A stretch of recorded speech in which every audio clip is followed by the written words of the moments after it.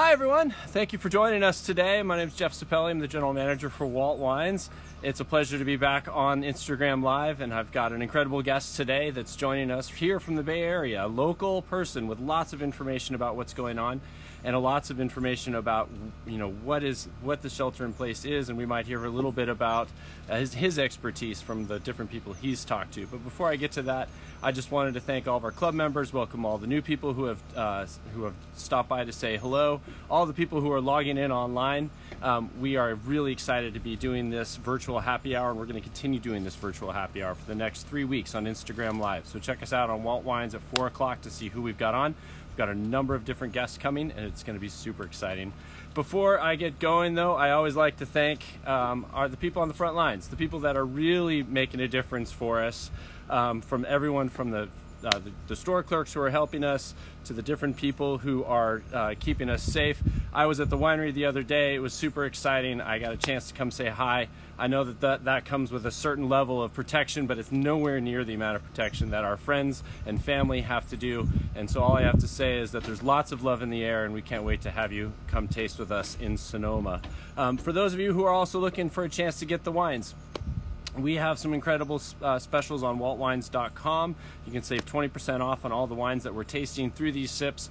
Check out the schedule, get the wines, have them delivered. Everything's been going smooth so far, so we can't wait for you to try that. But without further ado, I have an incredible friend of mine, or at least he's become a friend of mine. He's really been an inspiration for me as a young journalist, as someone who's been in the up-and-coming world of journalism. His name is Choi, and he is the anchor for KPIX News. He's also a reporter. Kenny, are you out there? Where are you at right now? I'm going to try to actually go fetch you. How's that sound? There you are. I gotcha. My show. First time ever, we're going to have a reporter being asked questions on Facebook Live. Hey, Kenny, how you doing? Pretty good. Are you sure you're not the news anchor? I just logged in right now, and you're doing a fantastic job, Jeff. Thanks, Kenny. Yeah, I think your picture's only cutting off at the chin, as the director would like to say. They want to see your neck. There you go. Yeah, I'm going to sit up a little bit taller. This is still, in this day and age during this pandemic, we're still getting used to doing these Zoom interviews. Just 3 weeks ago, I was interviewing someone, and this was maybe about a month and a half ago, actually. I did not know how to record the Zoom interview, but hey, we're all learning and adjusting. Yeah, I have never been on this before. That is for certain. I have no idea what I'm doing. So I have learned. I was gonna tell you. I didn't say this in the pre-show when we were getting together, but basically, if it wasn't for you and my friend James Partington, who produces the news for CNN, none of this would work. I would be completely lost. I would have no idea how to shoot a camera angle, how to set up a light so that you can see my face. So thank you. I first met you in 2016 when you were just coming in and you were hosting Bay Area Focus. How's that road been for you? You came out of Honolulu, you were surfing, joined the Big Ten market of the San Francisco Bay. What's it been like? It's been awesome. You never get used to the frigid cold waters of the Bay Area when you're surfing in 51 degrees. The water's 51 degrees freezing. You definitely have to get a wetsuit. When I was in Hawaii, I was just basically surfing in my surf shorts, and it was awesome. Oh, yeah. 70, I think there was like a 20-degree difference in terms of the water temperature. So it was nice and relaxing, but still, it's a passion of mine. I fell in love with surfing when I got to Hawaii about 10 years ago. And so I still try to go out. I've got 2 kids now, a 6-year-old and a 2-year-old. So it's a little bit, you know how it is. You've got kids. Yes, I do. Finding that hour of time or 2 hours or 3 hours, that block of time is a little bit difficult when the wife needs help at home. So whenever I can, I try to hit the waters here in the Bay Area too. Well, I don't want to take any less time about pouring you a glass of wine because you've been working. I've been literally seeing you everywhere. So we do this game where I'm gonna pour you wine. This is gonna be a little tricky because I'm gonna need you to raise your glass through the screen of Instagram, and then I'm gonna pour it down. If that's all right. I am ready.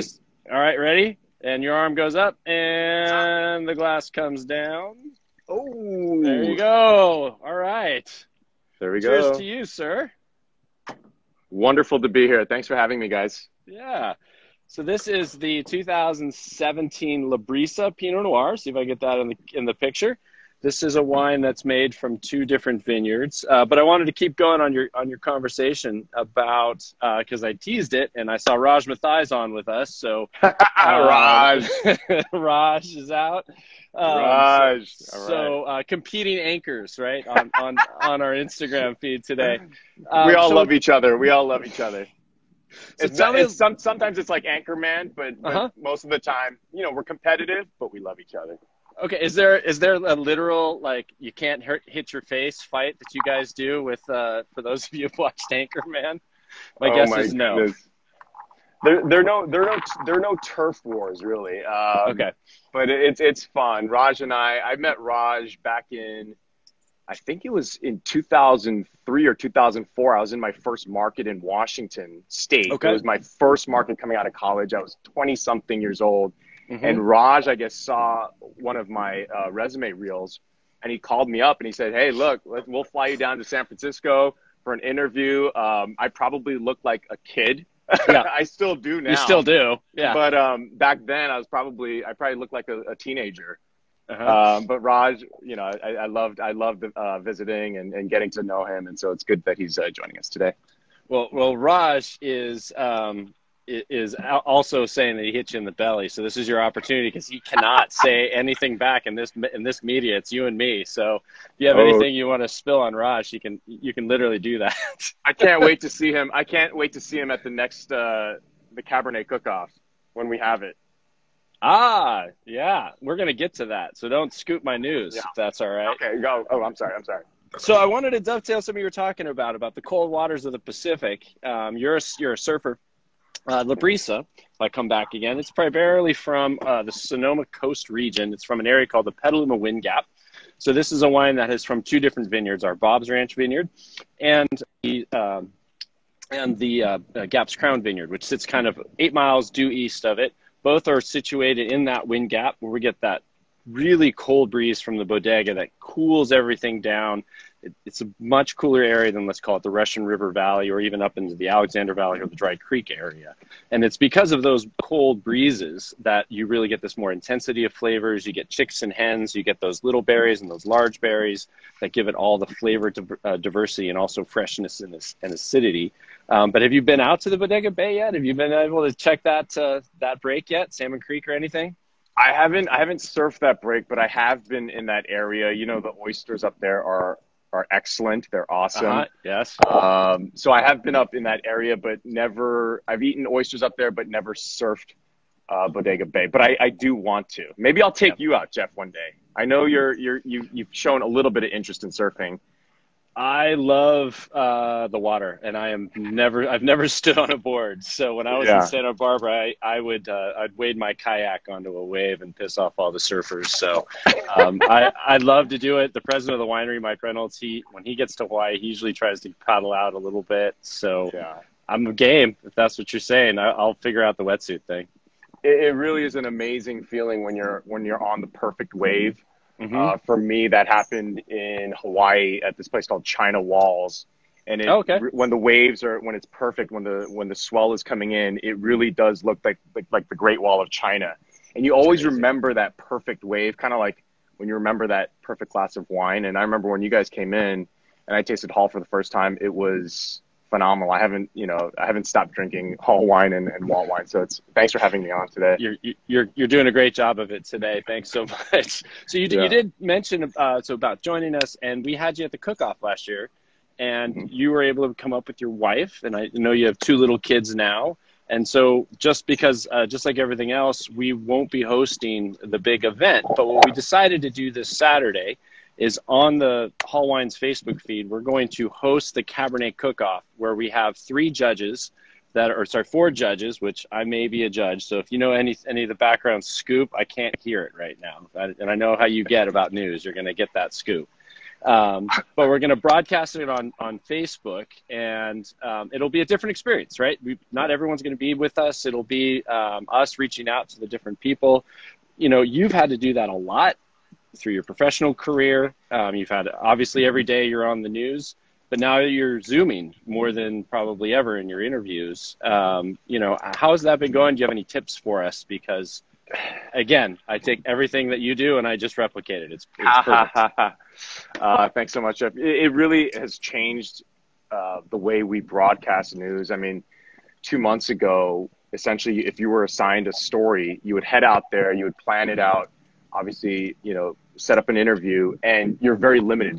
You only have a few hours to work on a minute 30 piece that airs during the broadcast. And so now the game has changed where you have to try to set up these Zoom interviews. But in a sense, it's actually the pieces that we are airing on KPIX5 and CBS.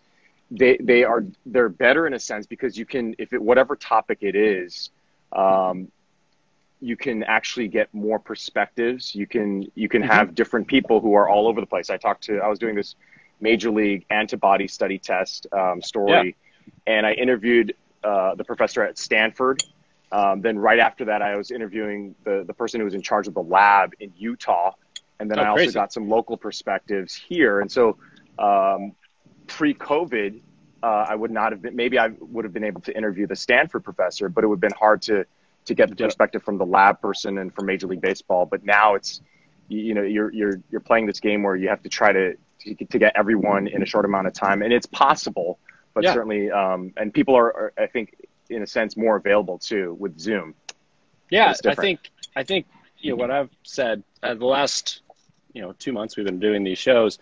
Yeah, wine has taken me some of the most beautiful places. I've had an incredible opportunity through the career of wine to visit some of the most spectacular, luxurious resorts to pour wine, to show wines to the somms and the wine buyers there. And now I'm on air with you live, from your backyard in my backyard. And speaking of Major League Baseball, I'm going to have Alex Bregman on Thursday on our Facebook page. And I mean, I have no idea how I'm going to get these up and coming stars to come back. I don't know how I'm going to get you to come back, get Alex to come back, but if I could do it through Zoom, we're going to keep doing these shows. So yeah. How about, anything, what am I doing wrong is what is the biggest question I wanted to ask. What interview tips do you have for me, and how can I become a better interviewer on this platform? Jeff, I think that you may be the next KPIX5 anchor, or maybe even at the other competing station where Raj works. I'm coming for you, Raj. Or maybe even CNN, because you have that connection there. I think you're doing fantastic. You're a good listener. You ask good questions, and you're very personable. So you're doing fantastic. I don't have any tips really. I mean, I think you've nailed it. So I'm gonna press you harder, because that's what you do as an interviewer, right? You don't feel like you get the question. So give me you were looking for a question, you're looking for an answer, you knew they had the answer, but they weren't answering your question. What's the best way to break that? It's to ask it in a different way, just as you did right now, and to keep pressing, right? And especially if it depends on the story, and if it's something, a lot of times people, especially if it's a hard news story, a lot of people don't want to talk about it, but you have to get the answer, and for me as a journalist, you want the viewer to get the answers and to get the information that they need. And especially during a time like this, there's so many people who've been affected, and you want to make sure that you're getting the right answers from politicians, scientists, and certainly that's part of being a good journalist, is asking the good questions and pressing just like you did. Right back. So I give you a 10. I give you a 10. So so we'll dovetail out of that, and we'll do what's called the pivot, right? Right, when they pivot away from the question and they bring you into a new subject. So we have been working very hard on this wine, and so I didn't want to. I don't have a good pivot out of hard questions other than, one of the questions a lot of people ask us is, so this is Bob's Ranch, and I'd love to pour you a glass of our flagship. This is beautiful. We have obviously Catherine Hall. So if you hold on, and let me go ahead and ready. Here we go. Okay. And getting my second glass. Oh, there it is. Oh, beautiful. And by the way, that first glass was excellent. Well, thoroughly enjoying it. Yeah. before I go, I want to pour you a little more because I want your wife to have some. So that's important that we keep our wives happy, right? She's actually, yeah, she's upstairs right now taking care of the two kids. She had a full day of work. I've been with the kids since this morning at around 8 a.m. And Good so for you. I'm really enjoying this happy hour. And so I will try to save her a glass. I'll say that. Okay, well, if she doesn't, you know where to find it. I will. I think she's watching right now. So so obviously Bob's Ranch is named for Catherine's father. And we talk about the Petaluma Wind Gap already and being a kind of a breezy place, as you can see a little behind me. So this is a field selection, a lot selection of that vineyard. It's broken up into blocks, which are, individual different parts of the vineyard. And each one of those individual parts of the vineyard either has a different type of clone. So think about an heirloom tomato where it has a purple tomato or a yellow tomato. They're both heirloom, but they produce a slightly different fruit. And then what we do is we go through all of those blocks and we taste through all of those wines. And when we're done, we select the ones that are the most distinctive. And we're looking for the ones that have a little bit more power, a little more character, lots of freshness, big amounts of flavor, and a lot of aromas in those wines. And those are the barrels that we select for Bob's Ranch, which is named after Catherine's father, which is the whole reason that we got into this. So circling back to the job as fathers is to inspire the women in our life. Cheers to you. And I'm interested in your take in this wine. And you don't have to be technical. I'm looking for your thoughts. And again, before I came to the Bay Area, of course I enjoyed wine every once in a while. As soon as I took my first sip, I would get extremely red. I still get red now, but I do enjoy it. And the more I have wine, I feel like I don't get as red. But it's, again, I can't really get technical about it. I'm still learning a lot about wines, but that's the beauty of wine. Is that there's so many options, and when you taste a good wine, you just it's something that you always remember, and certainly this one, it's excellent. Love it. For me, it's that I thought you nailed the analogy perfectly. And by the way, Ken, you're in San Francisco, is that right? I am. You could be red just because this is one of the rare days in San Francisco where we get actually a lot of heat. So exactly, it's like 10 days out of the year we get a ton of heat in San Francisco. Low 80s, which is crazy. We were at the beach yesterday. I am actually a little bit burned on this side because I didn't put on sunblock yesterday, and we were out and about with the kids at the beach, social distancing, just ourselves. But I didn't put on sunblock because I wanted the sun. Mine's just the fact that it's 95 degrees in Marin County right now. So But something that you said I thought was really it was an analogy to me in my wine life, which was, there's this moment where you have this perfect wave and this really great bottle of wine. And for me, it was a Pinot Noir. It was the Foxen Buenasito Pinot Noir, in fact. And so, hi, Foxen. I just gave you a big spin. But for me, it was that wine. And that was the moment where I was like, I really enjoy these wines. I really enjoy tasting these wines. I want to learn more about them. And then you go forward with that. And I think that's what's fun about Bob's for us is that because we get the 47 blocks of, well, it's not quite 47 blocks of Pinot Noir out in the vineyard. Every year it's a kind of an adventure in that inspiration, looking for that perfect wave. We know certain blocks tend to make wines that are better. And so those are the wines that tend to come in. So you go to the same break to find the same wave, but it doesn't necessarily hit you in the same way because the storm or the swell may come a little differently, right? I don't know if that makes any sense to the surfer. You hit it right on the head. And every time, even if you go to the same spot every day, it is different, right? You're gonna see the different waves. If the sun's hitting in a different way, you're gonna experience the wave in a little bit of a different way. The way the swell comes in, so it's different every time. And I think that's the same goes for wine too, right? Like every year, you have different climates, different temperature, which can affect the taste of wine. And so even if you're going to the same spot as a surfer, it's different, and you experience something new each time. Yeah, so it's beautiful. For sure. And just really quickly, for those of you who are checking in, I have Kenny from KPIX. He's here to talk about any questions you might have. So you've got that hard-hitting question that you've been wanting to ask a journalist for years. I've got that available for you in the lower box. So please fill that in. We've got a question that just came in. We'll get to in a second. But I did want to. Yeah, there you go. Favorite place to surf. All right, we'll address that a little bit. I just wanted to dovetail on what you said is in my career, let's say I have an exceptional career in wine and I can do this. I've done this for 14 years and I can do this for the next 20 years.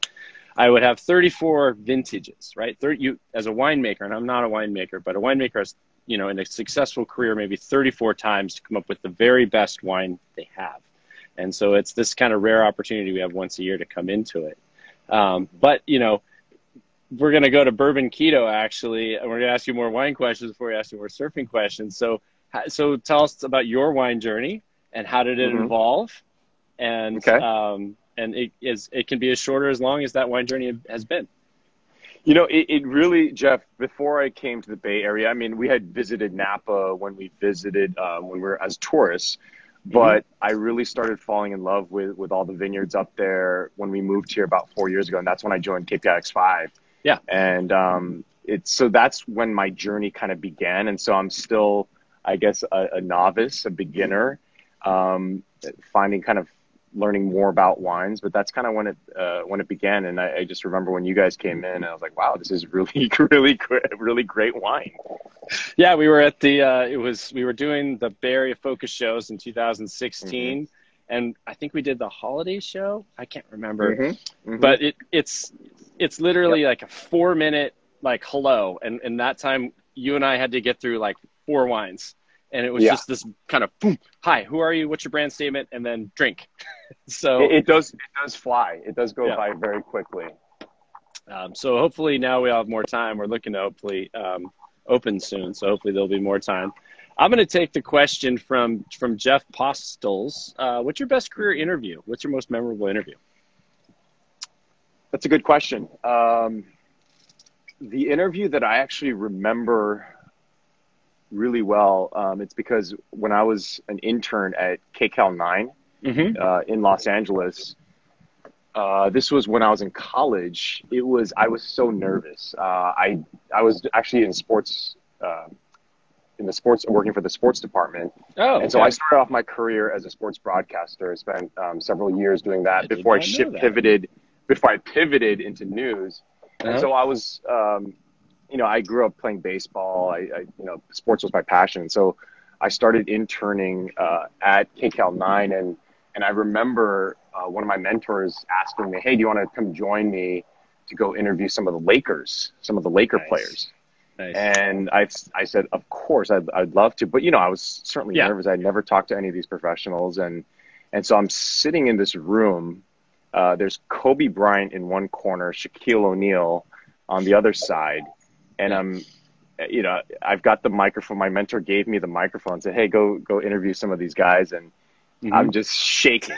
Right. Shaquille, I'm looking up at him. Yeah. He's like 7-something. Yeah. He's 7-something. Kobe Bryant. These are, stars I'd never really essentially met a celebrity before that point. And so I went to Shaquille O'Neal. He was a little bit busy. So then he actually sent me over he said, "Kobe, we'll talk about this." And we were doing a story about, the Lakers were doing something really kind right before the holidays for the kids, these kids in this area. And so essentially I went to Kobe Bryant and started asking him about what the Lakers were doing, what it meant for him.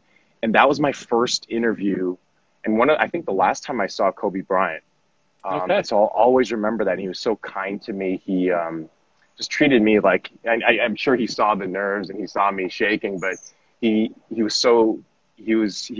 ended the interview with a smile, and he treated me like a professional reporter. And so that's the interview that I'll remember. I mean, I've interviewed many other athletes and celebrities after that, but that's the one that I'll probably remember for a while. That's awesome. Yeah, that's a great story. They used to practice at UCSB where I went to college. And I remember the one day I worked in rec sports, so I got to go in, and I mean, Kobe, when you put him next to Shaq, looks short. But then you get in there and you're like, oh my God, they're all just giants. And shake, Shaquille's hand and it just like swallows your hand up, right? Like, I don't know how you would keep going with an interview after that. Well, we did it's bizarre. We had another question that came in. And since you're not from the Bay Area, what's your favorite thing about the Bay Area? You know what I've really fallen in love with? I love camping. It's one way for me, and there's so many great places here. Not just we've gone to Yosemite several times every year, except this year because of COVID. Yeah, I had mine canceled. And it's when you go there with friends and family, it's just an amazing experience. You get to cook, you go hiking during the day, and you get to cook. You know, you fire up you get a fire going, and so I just remember, you know, taking my kids last year, and during this pandemic, I missed that. I think there's so many amazing places to go. You don't have to go to Yosemite. You can go to all these state parks around here, and it's limitless. And each time it's different. And so I've actually really fallen in love with camping. So when I got here, I had no camping gear, and I've slowly kind of accumulated some more things, which makes the camping experience really great. When I first took my parents 4 years ago, I didn't even have sleeping pads. And so my parents were, oh God, it was a disaster. My wife was no. like, never doing this again. But then I slowly learned, you know, I started picking up the better equipment, and it makes the experience so much better. And so it's been amazing. I don't pretend to be, I mean, I love the outdoors, but I don't pretend to be one of these, like, you know, 20-mile, you know, and then hike or, you know, camp on the edge of a wall kind of campers. But it sounds like you and I can drink some wine in camp, because as long as I got a pad and I can sit on it. Did you need some more, by the way? We can fill you back up. Sure. Yes, always. All right, there we go. A little more Bob's Ranch for you. There's not much of it. We don't make a lot, so fill it up as much as you can. There we go. So I lost the other question, but I wanted to dovetail on the camping story. So the question we're asking ourselves right now is, what does travel look like? And we are about to open the tasting rooms. We're kind of grappling with how we're going to do it, and how we're obviously going to be very safe and very sanitary. But you're more in tuned in the world than I am as far as what people are saying about travel. What do you see coming? What do you think is going to be? What do you think people are going to do? Basically, I'm just asking you your own opinion. Right. So Jeff, I was up in Napa 2 days ago covering some of the restaurants that have reopened since full service is now allowed in Napa County, and so. It was quite interesting when I walked into one of the restaurants. We talked to the manager there, and it was a completely different picture. You saw, I went into the kitchen to see how things were going, and you have these cooks and these chefs cooking with their rubber gloves on, and the manager was telling me that these chefs, it's difficult because they have their masks on, their rubber gloves on, and it's hot in the kitchen to begin with. Right. And when they're touching these pans, and when you're cooking, when you're chopping, I love to cook. When you're chopping, you have to have that. You need to feel with the blade, that knife, right? Yeah. And it's all it takes is like a millimeter off, and you could be an accident. So it's a challenge for them. But going back to your question, I think it's going to be a personal decision for each person. At the restaurant, I talked to some patrons who are so excited to be out and about once again. They certainly know the risks. They know the risks involved, but they also want to have that sense of normalcy, and that's certainly understandable. And so I think with travel is the same thing.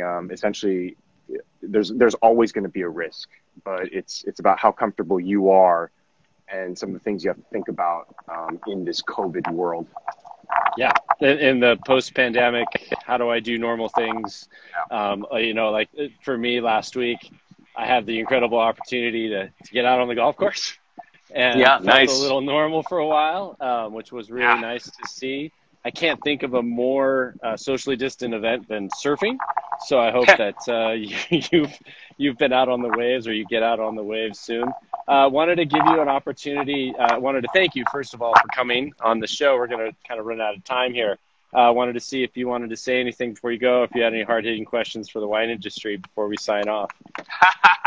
Well, first of all, Jeff and everyone there, thank you for having me as a guest. It's been such a pleasure. My daughter's actually out there waving at me.